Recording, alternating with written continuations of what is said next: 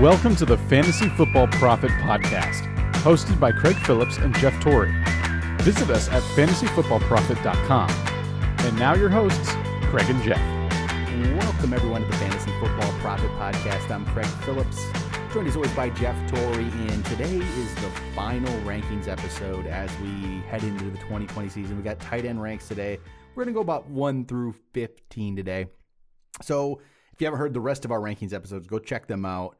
Over the last couple weeks, we did quarterbacks. We did 2 parts each of quarterbacks, running backs, wide receivers.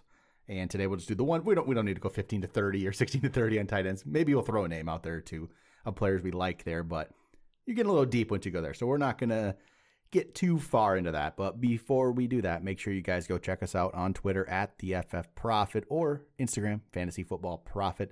The website's fantasyfootballprofit.com. There you can see all of the ranks, the full. I don't even know how I go like 50 or something at tight end, even though no one's going that deep in the ranks, but it's there. If you want to, it's there. If you want to check it out. And also make sure you go subscribe to us on YouTube, youtube.com/fantasyfootballprofit. If you want to see us, I mean, I guess you can watch us do this podcast. It's always fun. So go check us out there. And also relegation leagues, if you guys are in those, we got 2 good weeks in so far. Me and Jeff have drafted a lot of teams, and we get a lot of the same players, I feel like, so far. We've pretty much narrowed down the players we love at this point, really even further. And I would say, before we get to this episode, it's just kind of funny how it's not a player we love, but you keep getting Derrick Henry, don't you? I do. It's crazy. It's just, I did not set out to get him it's just in any league. End of the first. We get these end of the first rounds, mid of the first round. It just falls there every time. I haven't had like a top 3 pick or even at the end of the round. I'm always in the middle. And in the middle, I always end up with Henry. I had a number 2 pick the other night and got McCaffrey in one of those leagues. Who went? What? Zeke went for Saquon? Zeke went. I think Zeke might have gone number 1. The guy in the chat says he always likes to switch it up. I mean, don't switch it up. This is good strategy. I mean, I don't know if this is the year to do that. But yeah. All right, tight end ranks. So tight end ranks. Let's jump into those. We posted them over on Instagram like we've been doing the last couple weeks, just to get some reactions from people and trying to see, what people thought about our ranks. And there wasn't a lot of grace. Tight ends aren't though.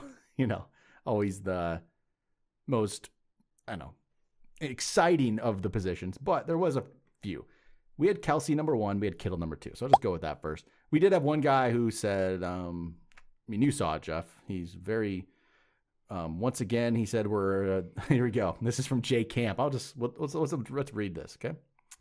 Once again, these dopes hating on the Niners. Everyone knows Kittle is number 1. So I will say to that, you're wrong. Yeah, he's number 2. It's pretty darn good. We had him number 2, and he is number 2 consensus. He's number 2 ADP. If you want to say Kittle is number 1 over Kelsey, you know what? I'm not going to argue with you because I think they're both awesome. They're both great players. But Kelsey has done it for a few more years than Kittle. And here's the difference, I guess. The argument is why. I guess the argument for Kittle is there's no one to throw the ball to, right? In San Francisco, it's just going to be him, which could be a thing. Or they might just run the ball a lot, possibly. That could happen too. But I want the better offense. If I have 2 great players, those 2, they are great players. I want the player on the more dynamic, better, explosive offense who's going to pass the ball a lot, and that's Kansas City. So give me Travis Kelce. And that's as simple as that. Yeah, all day for me. I played around with the idea of Kittle. But you hit on it. Hey, it's just not how the offense is set up. He did get the big contract. He is a wonderful tight end. He does it all, right? He blocks, he catches, he's, an emotional leader. He's great as far as football goes. Kelsey just happens to be a little bit better when it comes to fantasy. You look at where they've ranked in the past few years, and this isn't everything. Kittle could jump over him. But hey, Kittle has never ranked over Kelsey. Yep. It's just what it comes down to. And in the last 4 years, Kelsey has been incredibly dominant, 2016 to 2019, he has been first 3 times and second once. Yeah. So, what it comes down to for me. He's safe as can be. But, hey, if you want to argue it, sure. Yeah, Kittle's a great player. Whatever. You can get him later, too. Yep. I wouldn't draft him over Kelsey. I'd wait. So, that's tier 1. It's Kittle and Kelsey, or Kelsey and Kittle. That's tier 1. I think that's pretty clear to me. And I think there's actually just a 2-player tier 2, honestly. I'm going to break it down like that. Some might say there's a 4-player tier 1. I'm going to say it's a 2-player and then a 2-player. In tier 2, we had it the same. We actually had our top 6 exactly the same. So 3 and 4 were Mark Andrews, and Zach Ertz. So we both went with Andrews over Ertz this year. And nothing against Ertz. Ertz has been really good, but I do think Goddard is obviously not going away. I remember, was it Thanksgiving? Was it a Thanksgiving game? I can't remember where it just was like the ball was going to Goddard and it wasn't going to Ertz. And that just sticks in my mind. Like that could happen more and more. Ertz is going to be great, but why would they not throw the ball to Goddard, who is also potential to be a great tight end? And this is what, year 3? Is it year 3? He will be a great tight end. Yeah. It's just a matter of when. And so that could take away from Ertz slightly. And we still ranking him number 4. We're ranking him way up there. But because of that, I'm going to throw Andrews slightly ahead because Andrews doesn't have Hurst there now to take away targets. There isn't, just both of these situations, I feel like they are the best pass catcher right now on their teams, possibly. Even, they have some, Ertz doesn't have, Goddard feels like his main competition. They have the rookie, they have, Alshon might be there, who knows.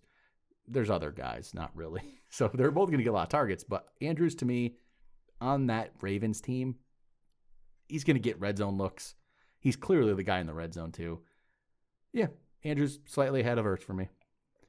I don't end up drafting these guys though. That's what I'll say this. I don't get them in a draft because I don't like Andrews they both go a little too high for me. If I'm going to reach on tight end, it's going to be Kelsey or Kittle. I don't end up with Andrews or Ertz much, just being, that's how I work. And actually, I'll say this. There's the next couple of players I don't usually end up with. I like to wait on tight end for that if I don't get Kelsey or Kittle. So I haven't ended up with Andrews or Ertz on any team yet. And to add to your point, yes, not only is Zach Ertz and Mark Andrews the number 1 pass catcher on their team, even though they're a tight end, they are by a large margin. You look at last year in the receiving for the Eagles, and Zach Ertz was targeted 135 times. Know who was targeted number 2? It was Dallas Goedert at 87. Right. It's not even close. Yep. Yeah, they'll get the ball. I just like to wait on tight end, so that's why I'm just going to skip them. We'll go number 5. Darren Waller. He was 5 for both of us. This to me is the uninteresting pick. I don't know what it is. He's ranked here, but I never end up with Darren Waller, to be honest. I actually wouldn't mind ending up with him, but he deserves to be here. I think he actually might be if you wanted to put him in tier 2, I would have no issue with that. Yeah. If you wanted to get him instead of Ertz or whatever, I think you can wait another round. He probably will do just as well as, say, Ertz and Andrews. He has that ability. My worry with him is we've only seen it 1 year, and what do the Raiders look like this year? We don't really know. Last year he had a breakout season. He looked really good. He had a lot of targets. Are they going to change anything up? I don't truly know that, but he looked really good last year. But you're correct in saying, does he have that wow factor? No, not necessarily. We'll see if he can get some more touchdowns. He only had 3. But 90 catches for 1,100 yards was great. Yeah, obviously. He really came out of nowhere there in year 4 after only catching 18 balls over his first 3 seasons. Yeah. That happens at tight end, though. If that offense does improve, there is an ability for an up, shooting up in the TD ranking, as you will. Because 3, in tight end, if you catch a touchdown, it's gold. Because usually a lot of these guys, after you go past the first 4 or 5, they don't get a whole lot of yards anyway. So you're like, okay, I'll go for the touchdown threat, whatever that may be. I do think this year is a little bit different. I think we're going to see a lot of young tight ends kind of on their way. But that is why Waller, if he doesn't have to catch a lot of them, if he caught 2 more touchdowns, 1 more touchdown, he would have jumped over a few of those guys last year, and he was already in the top 5. Number 6 for us is Hunter Henry. So we both had him 6. He is so talented, but doesn't really stay healthy, and I worry about the offense. But, well, I don't know. I think he's that talented where he needs to be here. We don't really have the numbers to really back it up yet. This is still more of I know that guy can play. I've seen him play. And he's still young enough. This could be his coming out party this year where he really becomes a top tight end. We know it's in him. He could do this. He's only 25 years old yet. So he could actually break out finally. And it's all been about talent before this. It does, yeah. I'm more worried about health. I think if he is going to break out, this will be the year, right? I would have said that last year too, but this is going to be his technically 5th year. He lost an entire season to an injury, so he's been playing, on and off for 3 years, really. But it comes to this year. He's had the experience. He's in a position where he's going to be a huge tool for someone like Tyrod Taylor or a rookie. He's a big body. He can get in the end zone. He's shown you that he has all the tools. What does the offense hold for him? I don't know, but if he was going to jump, like last year I think was a big one, right? Because if you're just looking at the target progression, it keeps going up, it keeps going in the right direction. He got 76 last year with only playing 12 games. It's really healthy. If he actually was able to stay healthy, which is a very big if, I mean, you're going to be nearing 100 targets, and that is what you're really looking for when you're looking for a tight end of this caliber. That is going to be, it could be huge. And I think Tyrod doesn't throw near as much as Rivers, so I can't say it's better for him, but I do know this. If he gets a better rapport with Tyrod than he did with, say, Rivers, because Keenan Allen was the number one guy there. If Hunter Henry somehow just nudges his way in there saying, hey, I deserve as many looks as, say, a Keenan Allen or whoever else is going to be there, and Austin Eckler, who's going to get a ton of targets, all of a sudden he has got at least the amount of numbers you would need in order to jump up. And I've been singing his praises of how talented he's been for a couple of years. I do feel like if he gets hurt again, he's going to go the way of so many other players that I love so much. But this will be the last time I put him in the probably top 10 if he gets hurt again. And that's just the truth of it. But right now, I still believe that it's not a chronic thing. I think he's had some really bad luck. It's crazy to me when you just told me this is going to be his 5th year. I know he missed the full year, but that is insane. I had to look it up just to be like, wait, is that right? Yeah. Wow. Remember after year one, I was like losing my mind because he had 8 touchdowns on 36 receptions, and we thought, and then next year he got banged up, and they still had, they did a 2 tight end set, and then he was about to break out. He was going to be the guy, and then he loses the entire season. We've been talking about him since David Johnson was actually good.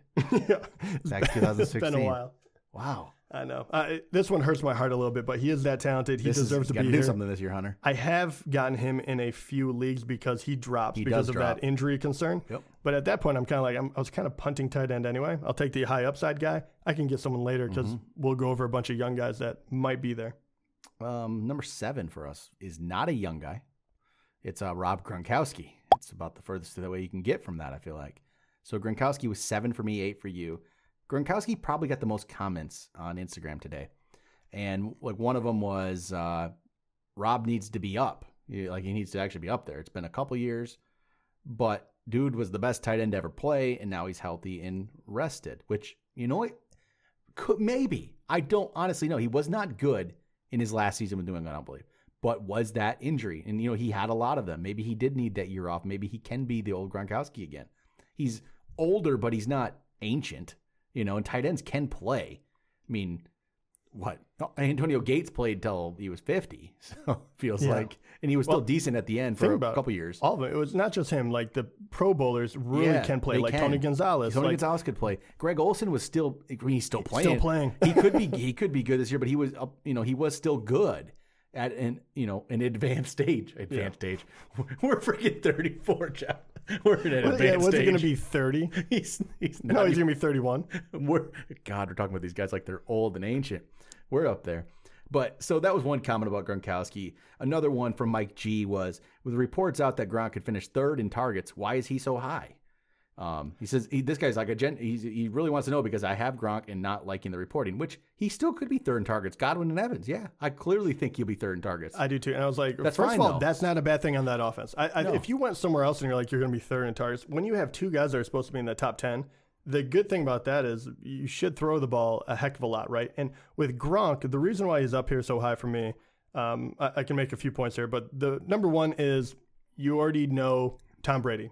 Yep. Gronk will be his security blanket, if you will. And Gronk can get in the end zone a lot. And in the tight end position, which I have just talked about, that is gold, especially when we're not putting him in the top 5, right? You're not going to, like these next guys don't necessarily get the most yards. So go for touchdown upside.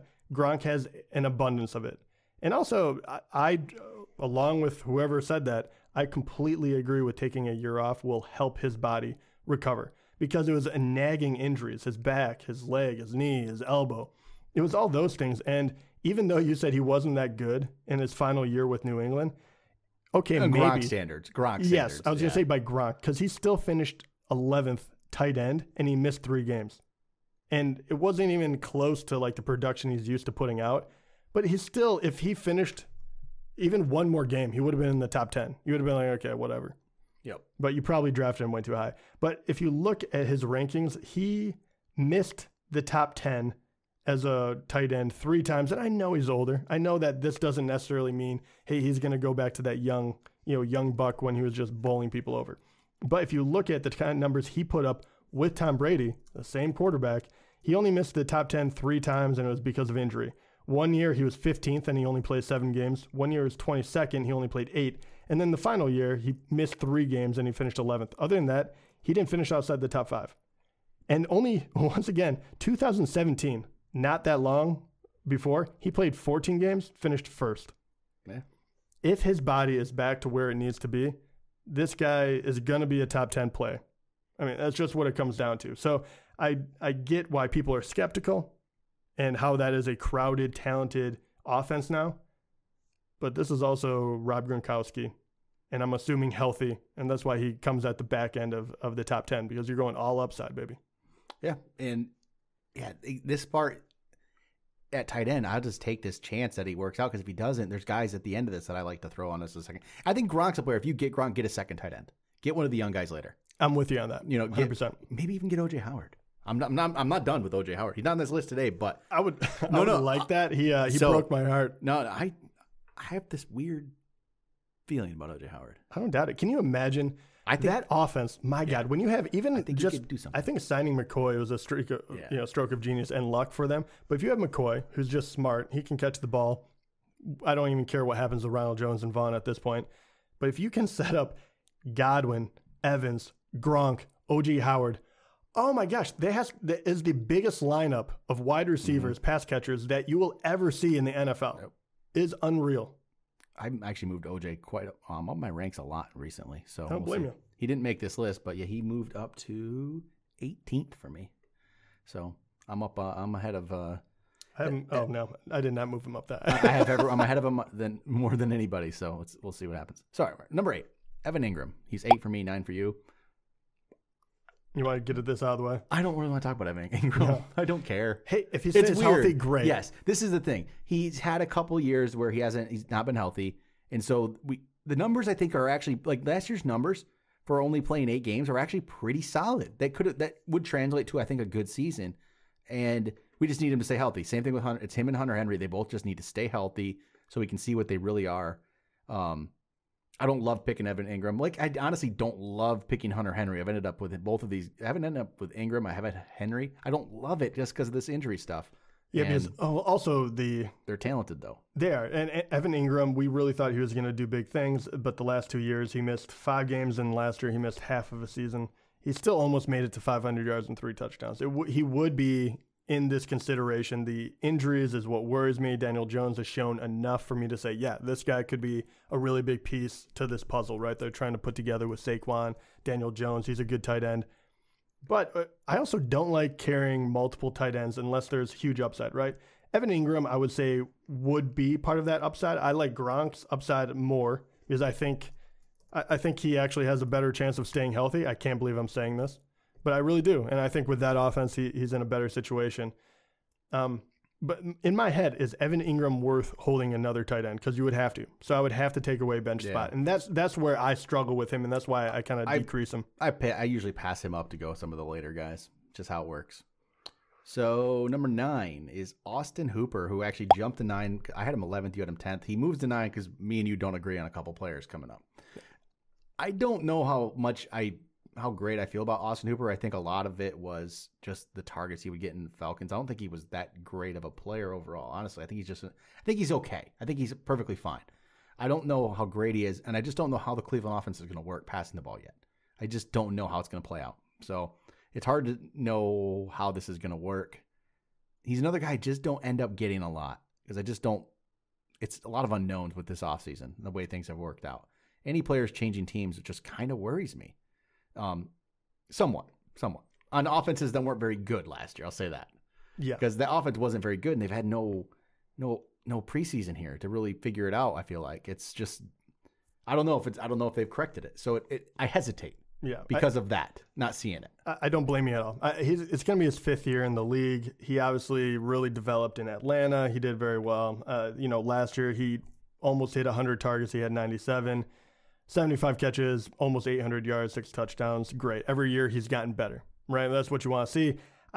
In my head right now, even though Cleveland was not very good, the way they've rebuilt the line by adding 2 tackles, and that they're going to try to run the ball with the coaching staff they have. They have these great wide receivers as well. But in my mind, they're saying, okay, if we can block and we can run and we can establish a short game, which I think Hooper will be a big part of, I think then we can really use these other weapons like Odell down the field. So I think Hooper he won't have the numbers that he did last year when he finished 7th.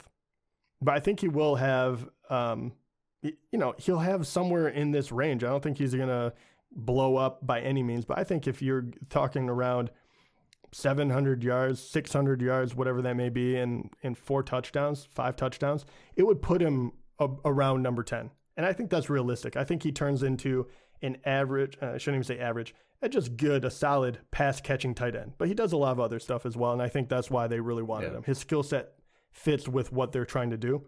But I think he obviously, comes back a little bit from that Atlanta offense. All right, let's go to number 10. Tyler Higbee. So, Jeff, you had Tyler Higbee at 7. I had him at 15. So, some of the comment, there wasn't a lot. So, the Fair Catch Kick podcast did say, I'm with Jeff on Higbee. 4 out of his last 5 games were over 100 yards receiving. After beating out Everett, Higbee was the tight end number 1. Which I will correct you on one thing here. He didn't beat out Gerald Everett. Gerald Everett was hurt. Yeah.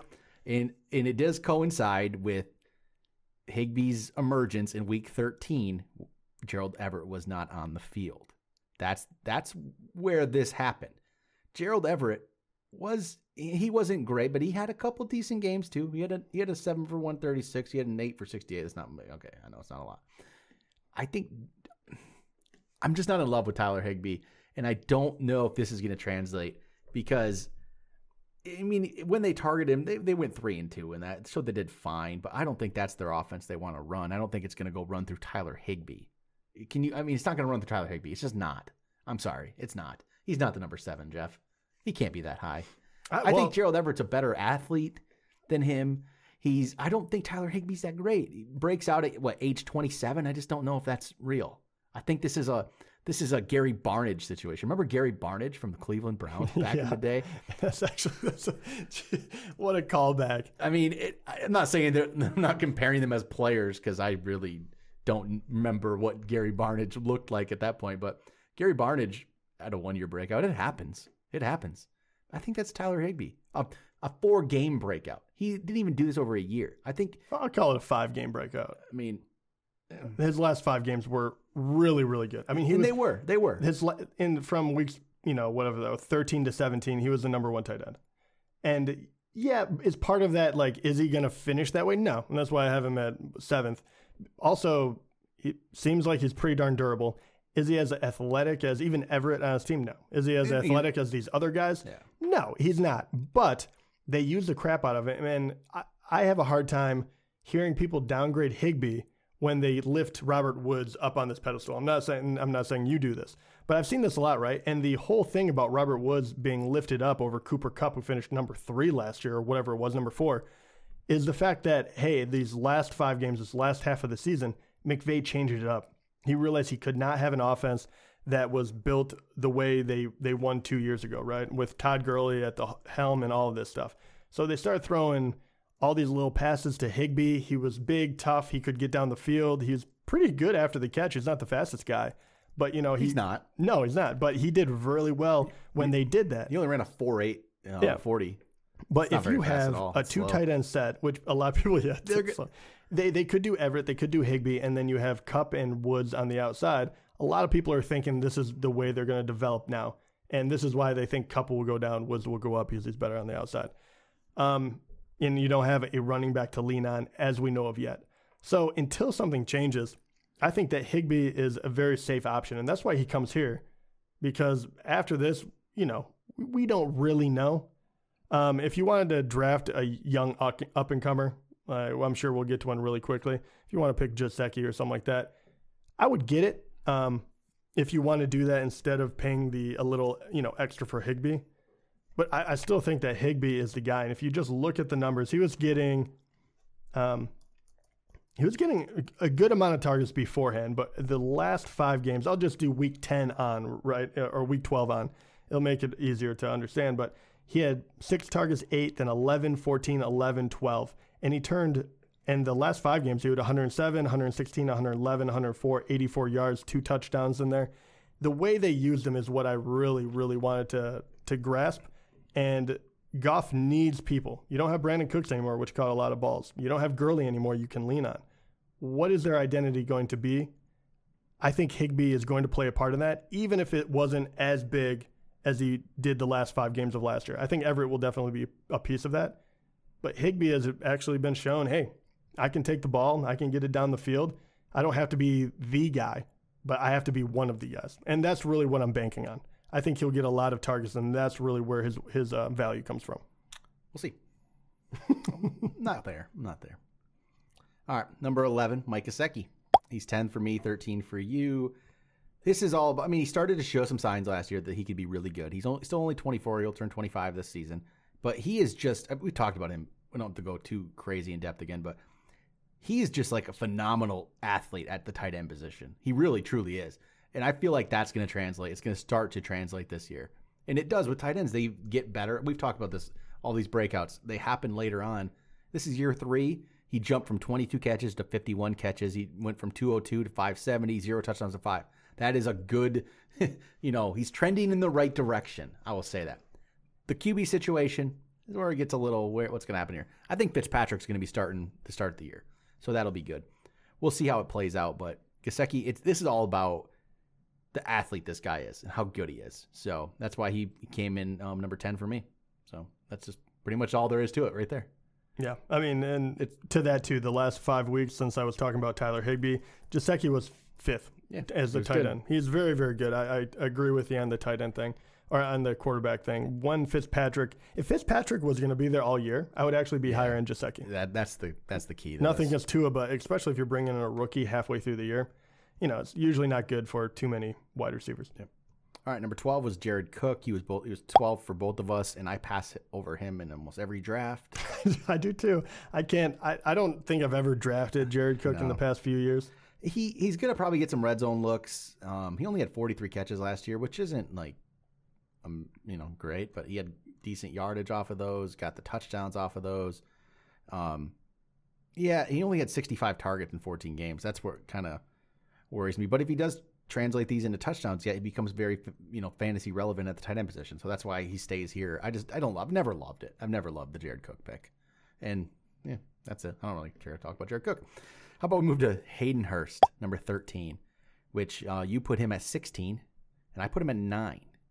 So this is where I have to go against some of I almost contradict myself. Saying, when I said about Austin Hooper, I don't know if I love him going to a new team and same thing, right? It's Hayden Hurst. The difference here, Hooper goes to a team that was a bad offense.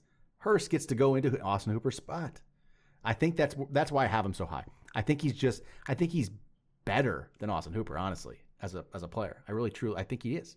And I think he's going to just plug right into that Austin Hooper role. And that's what I'm expecting. That's why he ranks high for me. Can I ask you why you actually think he's better than Hooper? There's nothing to back that up, right? No. Okay.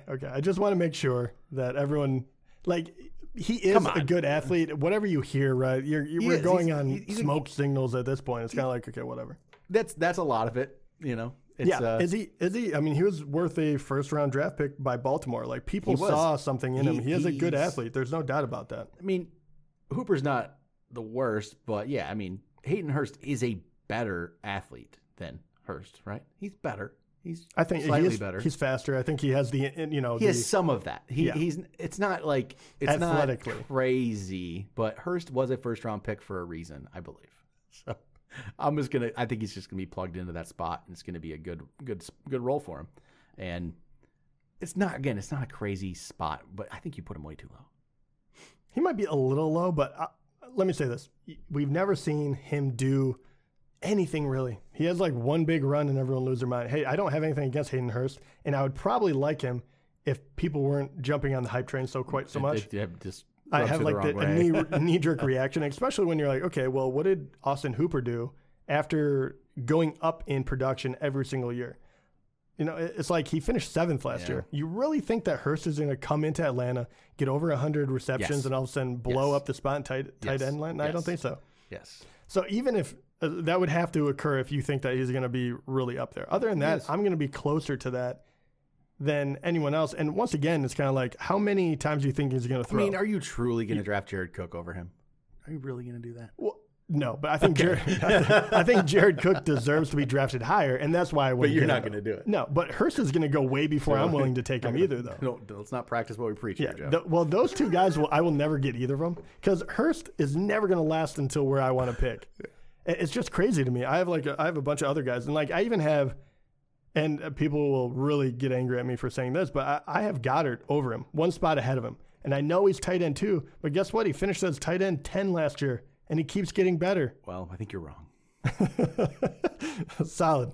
All right. Well, let's end this list with 2 players real quick. It's Noah Fant and T.J. Hawkinson. I think they deserve to be together in a tier. Both second-year Iowa tight ends. So both a lot of potential. But that's what it is right now. It's potential. But that's it. It's all potential. Hawkinson had one awesome game last year where it looked like he was going to prove all those haters wrong that said the Lions shouldn't have drafted him where they did. And then he didn't do anything after that. But I think he's going to be good. I do. I mean, this is the line. I'm drinking the blue Kool-Aid here. I was going to say, I can't. I have two. I'm drinking the Kool-Aid. I can't do it, man.